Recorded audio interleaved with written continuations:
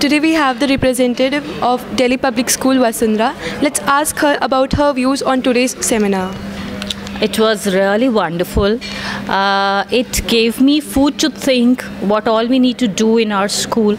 What is there in our school, what is lacking, where are we lagging behind, and what steps to be taken. So one thing that I'm taking back is the training for my students. They should actually be prepared for any disaster that comes so that we can reduce the impact and be safe. Thank you. And ma'am, does your school have a safety management in a regular period of time, like a month or a year? We have. It's cyclic. Every month we have drills. Every month we talk about it. But the level that we are expected to do, I think we need to work on it. And today that's what we learned and gained. Okay, so ma'am, now you're going to share with your kids like how you are going to change some systems in your school, right?